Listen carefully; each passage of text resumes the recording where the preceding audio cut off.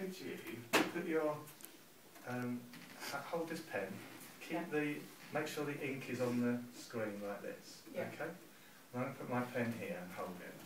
Now I'm going to whisper you another instruction that none of these people can hear at all, okay? And you've got to follow that instruction, okay?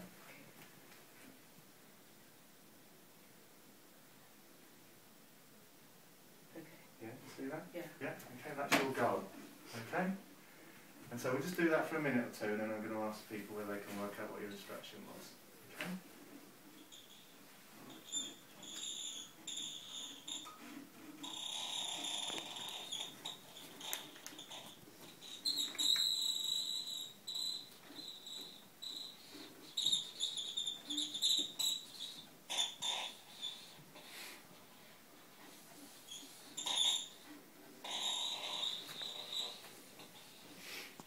Okay, you stop there.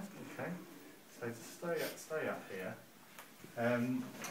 What I'd like now is those of you who don't know this already to guess at what instruction it was that I gave Ryan. What do you think I asked it to do? To mirror you, but flipped 180. Okay, was that your instruction? No. Oh, okay. Good go at that. Any other question? Any other ideas about what your instruction was? It was maybe just to draw like an odd pattern and for you to follow. Draw It wasn't for her to like do something and you to follow. Me to follow her? Yeah. Was that okay. Anything else? What did it look like? A few more ideas? Do you genuinely not know, or you've got an idea? Anyone got some ideas they've not said yet about what the instruction was? It wasn't doing the mirror image. It wasn't me copying you. Anything else? What does it look like that she's done? Or try and get inside the head and work out what the instruction could have been.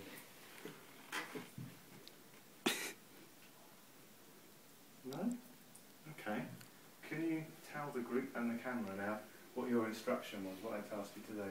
To keep the knot of the elastic band over this blue dot. So when he was moving it away, I needed to keep it so that that was there. Do any of you think that was what the instruction was? No? No. Okay. Okay. So, do you want to grab a seat? Yeah. Karen, keep the video going. Why do you think that's important that I was demonstrating that? Any thoughts or not? No? So what all you were doing was keeping the knot of this rubber band over the dot, essentially. Yeah. But what it looks like is that you're doing the mirror image of what I'm doing. Yeah. It looks like you're almost deliberately doing the opposite, or you're trying to mimic what I'm doing. And we're trying to base that judgment on what we can see, on the observable behaviour. Okay? And that's what we see often when we're looking at people interacting. We see their observable behaviour, and we try and explain things through their behaviour and thinking, they did this because the other person did this.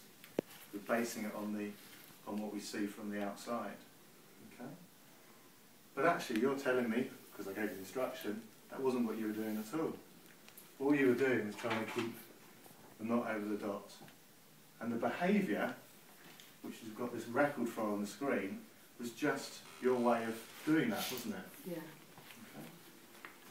And I could have pretty much done anything here, and you would have to do the opposite just to keep the knot over the dot. Now, the idea of perceptual control theory is that that's not just unique to rubber bands and dots, but that's how we manage everything. All the things that we do and all the goals we have and all the tasks we do from day to day, they're not about repeating some behaviour, because that behaviour needs to be continually flexible to what's going on in the environment, to me sort of trying to draw the person away, to the person sort of having obstacles to doing that. The idea is that what we have is we all have our own knots and dots. We all have our internal references for what we want, and we go through the world trying to make our perceptions match. So in the same way as you were trying to make the knot of this rubber band be right over the top of that dot, the idea is that through life, that's what we do. We go through and we do things to make us feel a certain level of happiness because that's what we want. To have a certain level of comfort because that's what we want. When we're talking to someone, we control our personal distance to them to make it a comfortable level. When we set a goal for ourselves in our exams, we have certain criteria that we set for ourselves. And when we are sort of giving instructions to someone else as where to go, we don't instruct them and tell them how to move their legs in front of each other. We don't give them instructions about their behaviour. We tell them what we expect them to perceive. So we'll say, you know, you'll notice the church on the corner, and that's where you head right towards the university.